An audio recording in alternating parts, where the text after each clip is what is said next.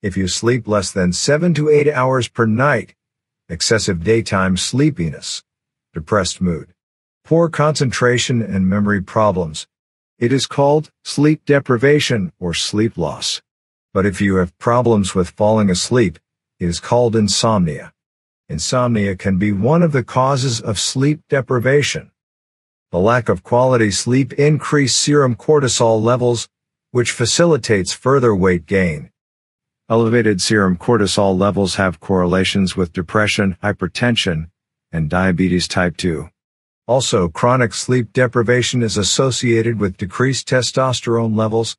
Low testosterone affects GABA and serotonin system in the brain and is associated with depression and anxiety.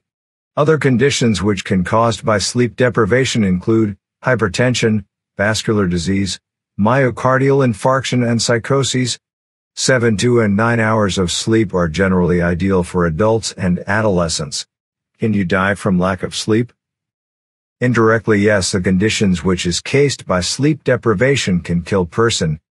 But there is evidence that American high school student Randy Gardner kept himself awake for 11 days and 25 minutes.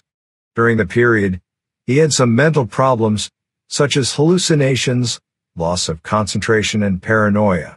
But his mind and body still keep functioning. Can lack of sleep cause headaches? Yes, headaches due to insufficient or interrupted sleep are generally labeled tension headaches of psychogenic origin. Headache can last from 1 hour to all day, but analgesics are effective against such headache. Moreover, sleep deprivation or sleep overload can lead to migraine. Does lack of sleep effects on skin? Yes, skin hydration significantly reduced even 1 day of sleep deprivation. Skin gloss, transparency, elasticity, and wrinkles are significantly aggravated by sleep deprivation. Treatment for sleep consists of 3 general approaches. 1. Behavioral modification / improving sleep hygiene. 2. Treating causative medical and psychiatric conditions. 3. Pharmacotherapy.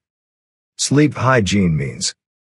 Recommendations include setting a fixed sleep schedule, maintaining a sleep environment that promotes sleep, cool temperature, limited exposure to light and noise, comfortable mattress and pillows, exercising daily, avoiding alcohol, cigarettes and caffeine, minimizing daytime napping.